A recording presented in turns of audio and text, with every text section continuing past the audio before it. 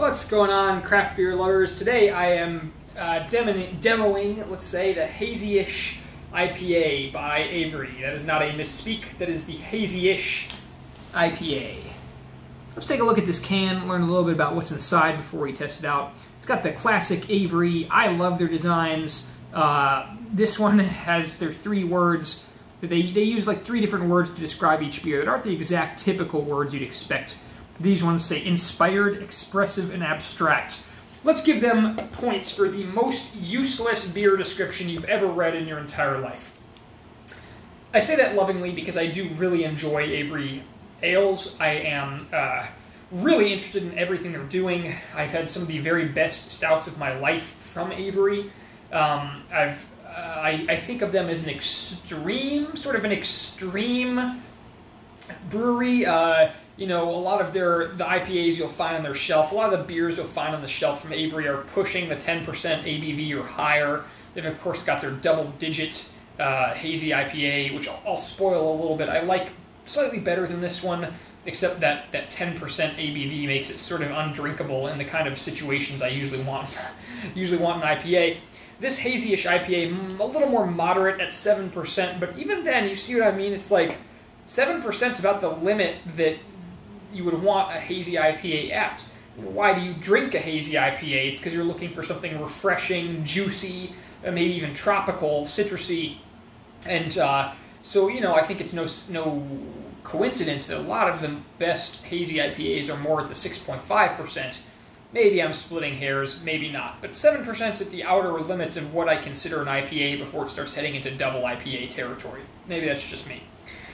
You've seen the can design. I mean, I don't even know what I'm looking at, but it's pretty. I love the color schemes, which I'm colorblind, kind of, but I would describe this as sort of gold and white colors, which are a great blend. I think there's like a face buried in there somewhere, like an eye over here or something.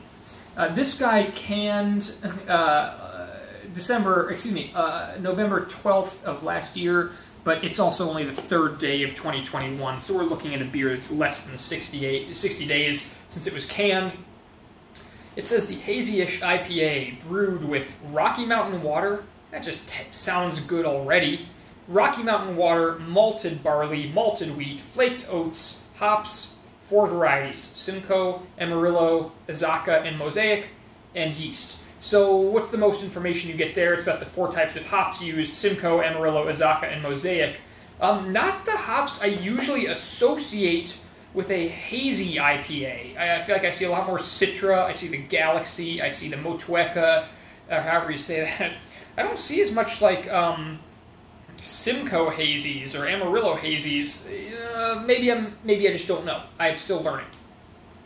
In any event, it's a pretty looking can. To me, it has a lot of shelf appeal. I love hazy IPAs. I love the IPA style.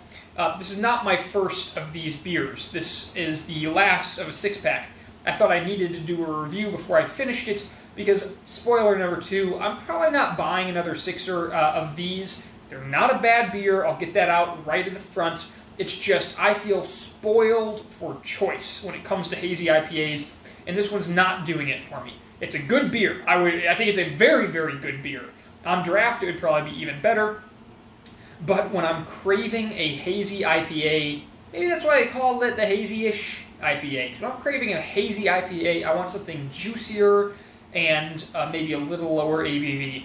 Anyway, I did want to crack it open before I finish this 6-pack and do a quick review of it. So I'm gonna crack it open. I'm gonna pour it as I always do, and then I'm gonna grab a couple pictures from my Instagram at Craft Christian Reviews. You go find me over on Instagram, and I'll come back and finish the review. Okay, so let's pour this sucker. See what it looks like.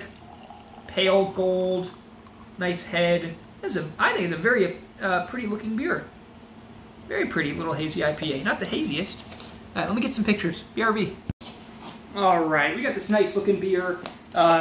It's quite nice looking. I mean, pale, kind of straw, hazy straw gold. This is making it look a little more orange than it is.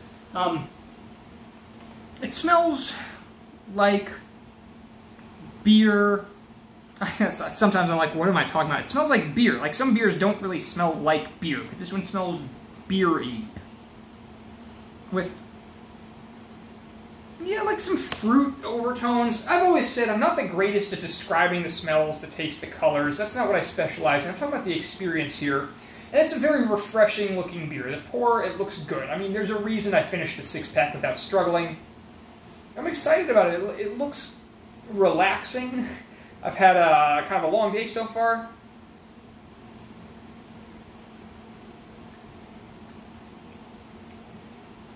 You know, it's weird. My first instinct is it almost has like, almost reminds me in some ways of a lager, and I think that's why I'm not getting another pack of this. It almost tastes and feels like a lager in the first half of the sip to me, and I don't really like lagers.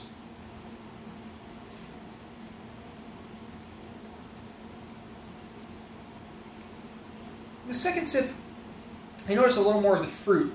The fruit taste kind of comes out in the second half of the aftertaste, and then when I'm sipping more, it leads into the next sip, and so it gets a little sweeter, a little more fruity.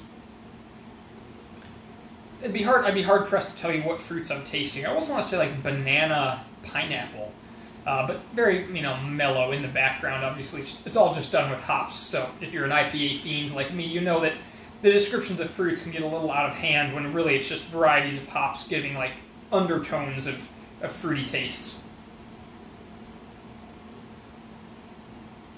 It's actually almost a little thinner than I would expect. The mouthfeel feels a little thinner, like a slippery little drink. It's easy to drink. 7% doesn't make it difficult. I don't taste a lot of alcohol. I do not taste bitterness. Very low bitterness IPA, in my opinion. Almost a little bit of like tangerine or something. It's not the most tropical ever. It's just got like a little bit of a sweet fruit taste to it.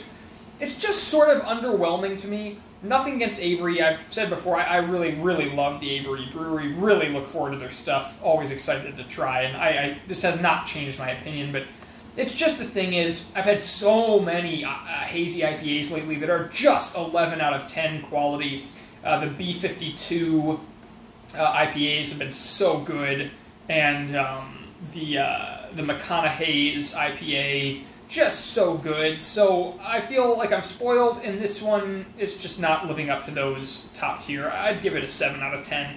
It's good, it's refreshing, it's actually slightly better than I remember, but the fact that it's kind of got this kind of unexciting, lagery, reminds me of a lager up front. I just don't see any reason to get another 6-pack of it. So I'm trying to do more reviews in 2021 because my fridge is still stocked, and I feel a little bad because I spent 2 weeks where I just drank for myself and didn't really share anything I'd learned. I had some great beers, but I wasn't really spreading the wealth at all in any sort of way. So I'm trying to do more of those. If you like this kind of content, give me a thumbs up, especially a subscribe or leave a comment. If you have any thoughts, if you think my review is trash, if you think I'm on point, if you have any other Avery beers that you like, any other top hazy IPAs you like, I want to know about that in the comments. Let me know. And like I said, go find me on Instagram at Craft Christian Reviews on Instagram. I love taking the photos over there, and I feel like the community for craft beer on Instagram is excellent. So check this one out. Actually, you know what? I wouldn't recommend you check this one out. Go find another hazy IPA with a little more character. Sorry, Avery. I love you guys, but if you like this kind of content, subscribe, and I will see you in the next video. Stay safe, and hope you're enjoying your new year. 2021, baby. See you in the next one.